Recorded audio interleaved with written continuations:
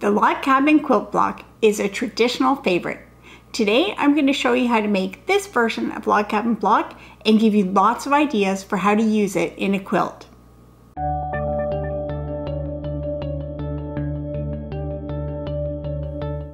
Welcome to Epida Studio. My name is Elizabeth and I help you make beautiful things with quilting, pojagi, and embroidery. So the log cabin quilt block is a traditional favorite that's been around for a long time. It consists of a square in the middle and then bars that go around the center square. Traditionally, it's made with one color on one corner and then another color on the opposite corner, but there are a lot of different variations to this. So today I'm going to show you how to make this version of the traditional block and then give you lots of ideas for using it in the quilt. So the block I'm doing today is a 2 fabric block. It just has this orange and yellow fabric. But of course, you can use whatever combination of fabrics you want. A really popular option is to have a 2 color block, but use scrappy fabrics. So the block I'm making is a 12-inch finished block and 1.5-inch finished bars that go around the center square.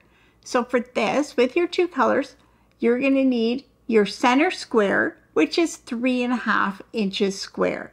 And then from the other color, you'll need a strip that is 2 inches by 3.5 inches.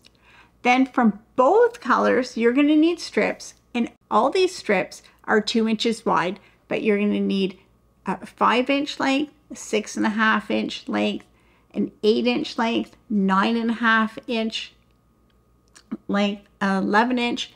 And then from color 1, the same color as your center square, you're going to need a 12.5-inch strip. So once you have all these pieces cut out, then it's going to be time to assemble them together.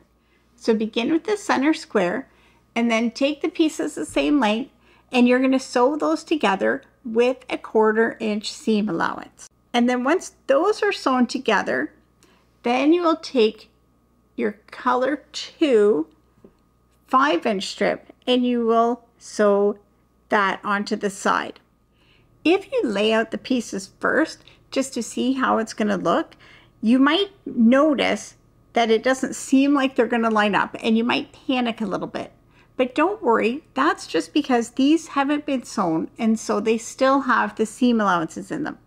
Once you've sewn these together, then they will be the correct size to go together. So when you join these 2 together, the piece that you end up with should be 5 inches long, and then it will match up with the 5-inch piece perfectly. If it is slightly too small or slightly too large, take a minute and just adjust your seam allowance to make it bigger or smaller, just so that then you'll get the right size. And if you take a minute to do this right in the first couple seams in your block, that will just help everything else go together better. So once we've joined these 2, we'll join our color 2 5-inch piece. Then we have our color 1 5-inch piece that will go in here. And then moving around, we will have our 6.5-inch color 2 piece.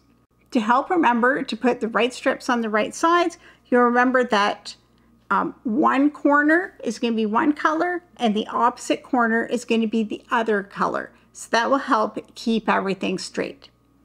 So once you have those pieces together, it's going to look like this. Now for pressing, press all the seams away from the center square. So everything you're adding is pressed away from the center square, regardless of color. Pressing the seams this way will help eliminate some of the bulk that would happen if you were pressing a seam onto itself. So once we've done the first rotation around the square, we'll just continue along. So we would continue with the 2 of color 2 and then back to color 1. And we would just continue to work that way until we get to our last strip, which is going to be the last strip with just one 12.5-inch color 1 strip. So here's the finished block. We can see that this was our last strip to go on and it goes the whole width of the block to make a 12.5-inch block that will finish at 12 inches in a quilt. Now in this block, I've added my bars on counterclockwise. There's no reason why you couldn't add them on clockwise. Just try and keep it consistent for all the blocks in the same quilt, and then that will have a uniform feel to it. If you like the log cabin quilt block, then you will like my little workbook, the Log Cabin Inspiration. This workbook has a tutorial for making the block in a bunch of different sizes, so it doesn't have to be a 12-inch block. And it also has some quilt inspiration. So some of these are traditional layouts that you're probably familiar with, but it has a bunch of other interesting things like using log cabin blocks with alternate plain blocks or with sashing, even in groups of 4 or blocks on point.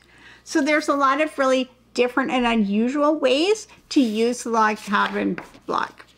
So below you'll find the links to get the Log Cabin Inspiration Workbook and also a written tutorial for the log cabin block, so you can just double check all the measurements, and it explains how to make this block in different sizes. This, as well as inspiration for other traditional quilt blocks, projagi, and embroidery, can be found at my website, epidastudio.com.